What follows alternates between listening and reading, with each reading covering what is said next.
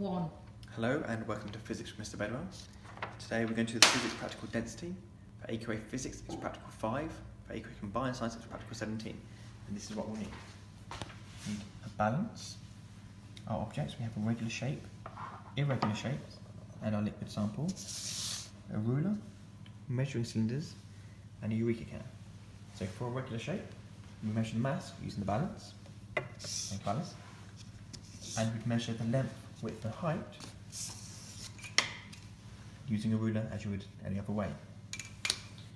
Once we have our width, depth and height, we can time them together to get to the volume. And here is one we did earlier. As you can see, when we multiply our length, width and height together, we get our volume, in this case 64 centimetres cubed. We also have our mass from our balance. If we divide the mass by the volume, it will give us the density. In this case, 0.55 grams per centimetres cubed. For an irregular shape, such as this rock, we would use a eureka can.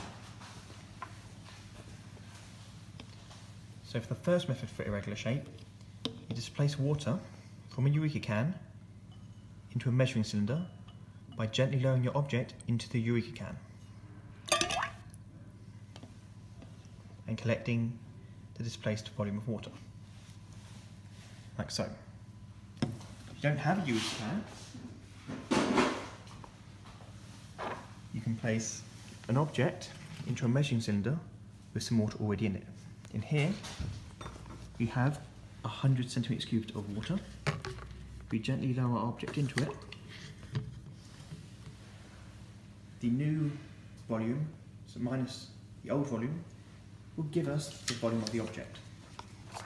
But when using measuring cylinders, we need to make sure we measure from the bottom of the meniscus, not the top. For our liquid samples, we have to work out the mass. We take our measuring cylinder, and we zero down onto our balance to negate the mass of that measuring cylinder. We can add our volume of water.